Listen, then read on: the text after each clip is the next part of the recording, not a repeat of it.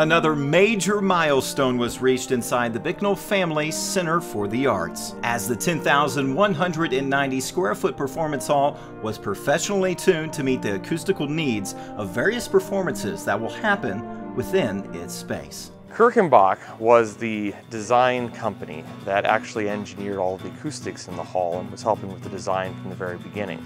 And so Joseph, our acoustical engineer, is here today actually listening to different groups perform on stage. And since the hall is what is known as a tunable hall, we have acoustical elements that can be pulled out or pushed in.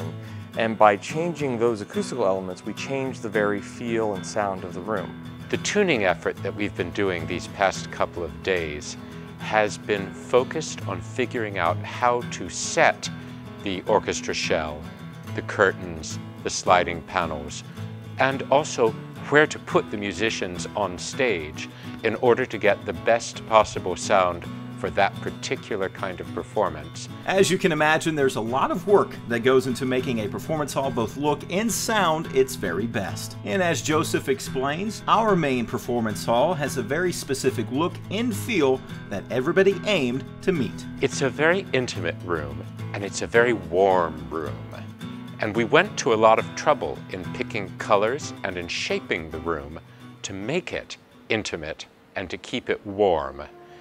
And something I'm proud of is that the acoustics of the room capture that same sense of intimacy and warmth that the architecture itself captures.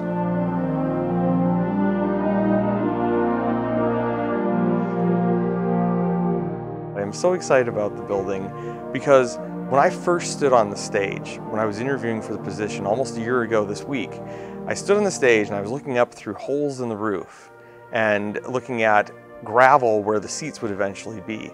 But you could see the design intent of the building and you realize that this was incredibly special, that this is a facility that would be world-class and that it would bring PSU to a whole new level. So for all of the alumni that are watching, I say that they need to start scheduling their trips back so they can come experience the hall. To come to a real concert with the lights all working properly and the musicians all properly rehearsed and just everything hitting on all cylinders, I hope it will be a magical experience for people.